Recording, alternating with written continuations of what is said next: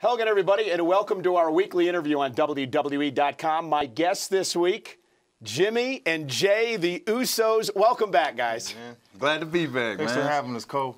Returning to Raw this past Monday night. We'll get into that in a moment. But, Jay, you missed much of the summer with an injury. How you feeling? Man, I feel good, Cole. Man, 6 months off. All my knickknacks are healed. My shoulder's feeling strong. Kiss the wife and kids. I get to get on the road with my brother. Yeah, you ready to work now? Man. Let's go. So your brother had a very busy summer. He was doing commentary as part of the SmackDown team. I know you sat home. You watched every week. Dude.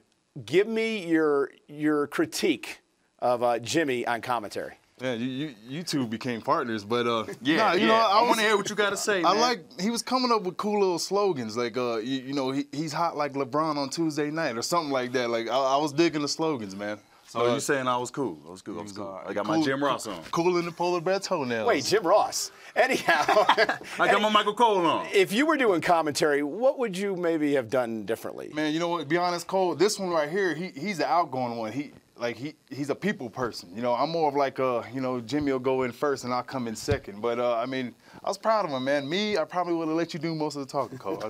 Let's talk about Monday night. Sign language, maybe. Maybe. You guys, the surprise teammates of your cousin Roman Reigns as part of that traditional Survivor Series tag team elimination match. We were talking before this interview. What a response from the WWE Universe in Denver. Look at that. Goosebumps. See that, Cole? Goosebumps. I loved it, man. Mile high. It's 6 months felt like 6 years. You know what I'm saying? So to come out and have that response from the WWE Universe, you can't get that nowhere in this world other than WWE, Cole. You know what I'm saying? Now, you made your return in Denver, the mile-high city. Did you feel the altitude at all? Man, did we feel the altitude? I'm still breathing. Hey, I was asleep last night, Cole. Yeah, you can definitely feel the altitude, man. So mile high for a reason, you know? So many things have changed since you guys have left in the tag team division. We've got new tag team champions, the New Day. What do you guys think of the New Day? New Day. That's a bunch right there, you know? I mean, they are the WWE tag team champions, you know? You can't take that from them, you know? It's something to be the WWE tag team champions, you know? It's something we want to go after, you know? But those guys are everywhere.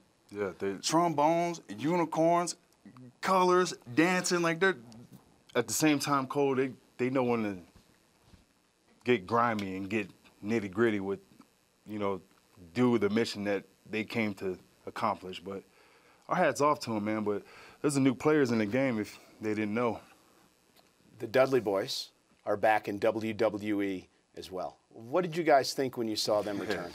Man, they are the sole reason why my mother's coffee tables are broken, Cole. Yeah. We grew up watching the Dudley Boys. Yeah. So to see them back in action, to be a part of the tag division now, and for us to have a chance to compete against the Dudley Boys, well, that's something the USOS can't wait for. They have Devon get the tables. You have Uso Crazy. That would be a heck of a matchup. So, final question. What's in the future for Jimmy and Jay Uso?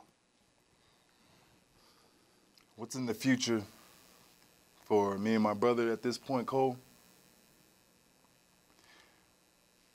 I think we just want to leave our own color, our own stamp, our own footprint in the sand, our own footprint in the path that was laid before us. The guys who put the groundwork before us, Peter Maivia, my dad, Rikishi, Alpha and Sika, Umaga, Yoko, Tonga Kid.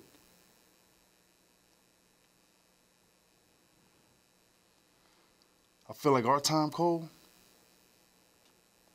is only beginning, man. The USOS are here to stay, and we ain't going nowhere. Bottom line is, we're here to take back them tag team championships.